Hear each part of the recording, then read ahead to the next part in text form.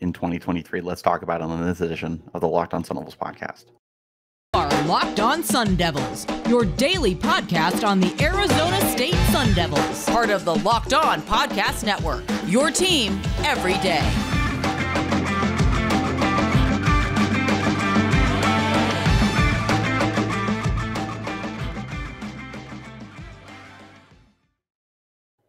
Hello and welcome back to the Locked On Sun Devils podcast, part of the Locked On Podcast Network, your team every day. My name is Richie Bradshaw, and I will be your guide for everything Arizona State Sun Devils. Thank you guys as always for tuning in. Wherever you're getting your podcast, hit like, subscribe, and turn on notifications to get an update whenever we post new content. And stay in touch with that content by following me on Twitter at RichieBrads36 and the podcast at LO_Sun Devils. All right, we're wrapping up our series breaking down positional by positional breakdowns, the camp battles, all that good stuff, but also turning this into its own episode and talking about the secondary as a whole, because I look at this unit and I feel like there's a lot of really awesome potential here for something special. And when I say special, I'm not saying like one of the greatest the Sun Devils have ever had. When I say special, I mean, you look at the transition that Arizona State is going through right now with new coaches, with new players, transfer portal, and the incoming freshman class and everything. Like, there's a lot that's going on. But the secondary A has a lot returning from last year. That is going to make it one of the strongest units on the team. But B, the guys that are coming back are really, really good. And we're going to talk about them here. So that's where I want to start is the main returning guys from last year and what they're going to bring to the table. So I think it starts with Ro Torrence.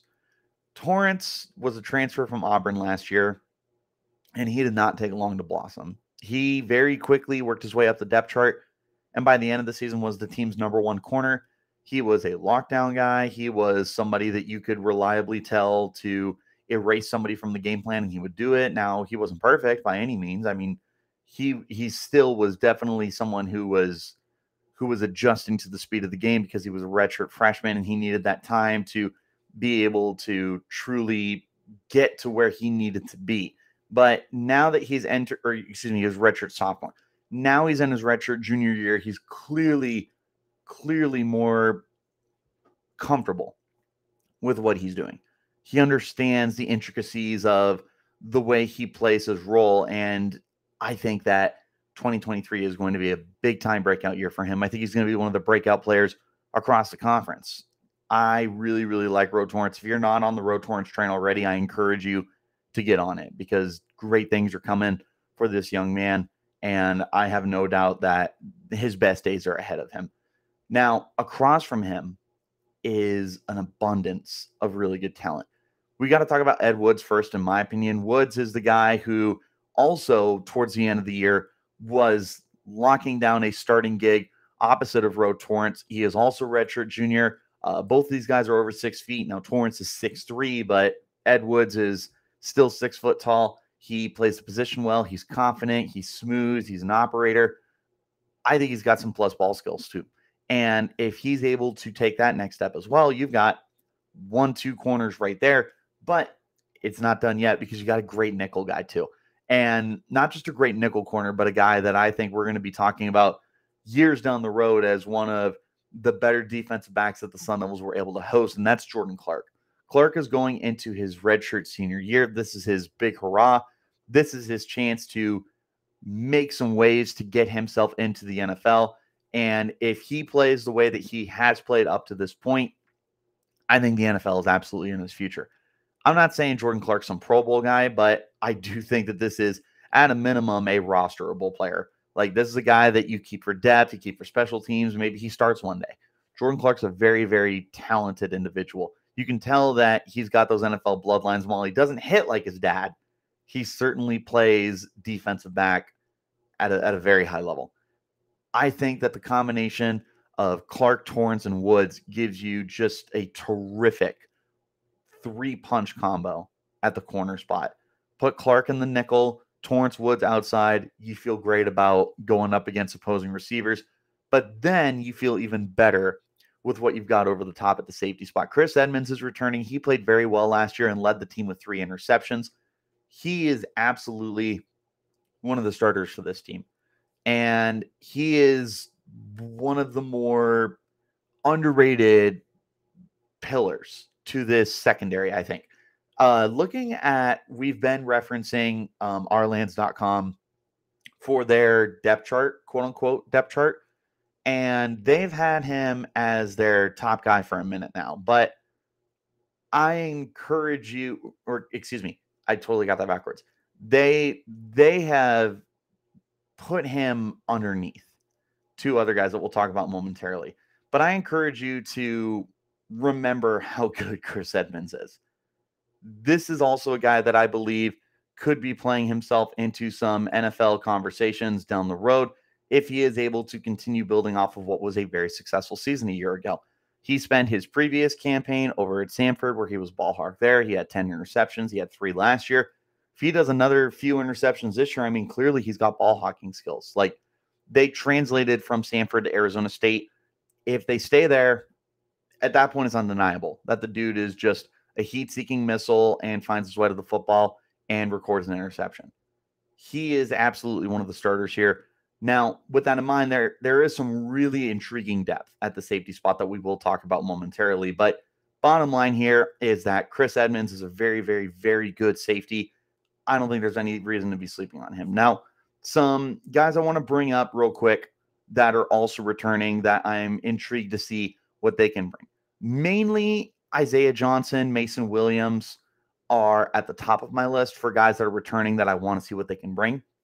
Isaiah Johnson is so much talent at the position. 6'1", 190. He's textbook what you look for. There's flashes of brilliance in there. You're just waiting for him to put it all together, because I think when he finally does put it all together, you're going to be talking about a very, very top-end prospect at the cornerback spot. Again, I'm not going to say like first round or anything. This is definitely a guy who's got NFL capabilities if he can just find a way to get there. But until then, he's in a great situation where he can continue to refine his skills and get ready to be called up eventually. But right now, as a redshirt sophomore, I think Isaiah Johnson is one of the most important depth pieces on this depth chart in this secondary right now. I love what he brings to the table. Macen Williams, I think, was definitely a really nice bring back for the team. Definitely in that reserve role, but a lot of guys they were rotating a lot of players last year. And you got to remember there were other players as well that were getting time last year, like Corey Bethley and Tamarcus Davis, that were keeping Macen Williams down the depth chart. You had the twins, the Markham twins, Kawan and Keon, that were also rotating in there. Macen Williams, I would feel comfortable with him being a starter if he were able to win a spot over. I feel very confident that he's still going to be a big-time contributor for this team. And in a best-case scenario, we hold on to him for another year. And then in 2024, he becomes a starter for you when you eventually obviously have to start letting guys go to the NFL or go because of running out of eligibility and whatnot. But Macen Williams, also a very important player. Encourage you not to forget about him either. These guys that are returning right now for the Sun Devils are going to be so utterly important for the success that the secondary is going to have in 2023. This is a great looking unit. And yeah, I love it. I love the secondary that the Sun Devils have right now. But I also love everything that FanDuel brings for me. If you have not started using FanDuel yet and you're a betting person, make a fast break to FanDuel for the NBA playoffs, because they're almost over. And right now, new customers get a no-sweat first bet up to $2,500. That's $2,500 back in bonus bets if your first bet doesn't win. What I love about FanDuel seems to be limitless, just like all of the different betting options and customized parlays that they provide for you. It's a safe and secure app, and you get paid instantly. There's no better place to bet on all the playoff action than America's #1 sportsbook. Visit FanDuel.com/lockedon and get a no-sweat first bet up to $2,500. That's FanDuel.com/locked-on and use that promo code, FanDuel.com/locked-on. Get that no sweat first bet up to $2,500. That's FanDuel, official sports betting partner of the NBA. Thank you guys, as always, for tuning in to Locked On Sun Devils. Wherever you're getting your podcast, hit like, subscribe, turn on those notifications. Make sure that you guys continue to tune in as we get into the heat of all of our off-season talk. There's lots to be had, lots of quarterback conversation, a lot of pass catchers, coaches, all that good stuff. We're getting into all of it starting tomorrow. So hit like, subscribe, and turn on notifications. Back into our conversation. It's not just the returning guys that are very, very important. There's a lot of guys that are coming in as well, both as freshmen and as transfers. And we're going to start with two of the most important transfers on the team right now that are coming in to the safety position, which are the two guys that are currently listed ahead of Chris Edmonds, according to ourlands.com. And that is Xavion Alford and Shamari Simmons. Alford transferring in from USC/Texas. I can't remember where he was last, but he's played with both. Dude has, I think he was with USC. Dude has shown some ball hawking capabilities. And that's probably what's got people the most excited about him. At 6 foot, 190, dude has great cover skills, can drop, is able to take care of his assignment, lock down his zone, record interceptions, record breakups. He does all that good stuff. I think he's probably one of the starting safeties. I think that it's got to be Chris Edmonds for sure. And I think Alford is probably the other guy, but you can't sleep on Simmons. Shamari Simmons transferring from Austin Peay. He's a rock star. He also has some interception capabilities. And with those three alone on the very back end of your defense, you have to like the idea that you're going to be recording a lot of interceptions. And that's the thing that's got me really, really excited about these three right now. I look at Edmonds, Alford, Simmons, and I see one of the biggest points of strength on this roster. That might be something I need to break down, is taking a look at the biggest strengths and the biggest weaknesses. I feel like I've done that before. I think I might need to rehash that again, because looking at this safety spot, I'm not sure how many other positions are stronger, at least in terms of just 1, 2, 3 compared to safety. Probably tight end, wide receiver, that might be it. This safety trio is dynamic. If you want to include Jordan Clark back there as well, because he did play some free safety a year ago, it's a hard position to beat. But beyond them is a lot of depth too. You have RJ Reagan coming back. You have Gene Boyd III coming back. You've got Tariq Luckett is coming back. You've got Willie Hartz is coming back. It's lots of depth that's returning. Some senior depth too.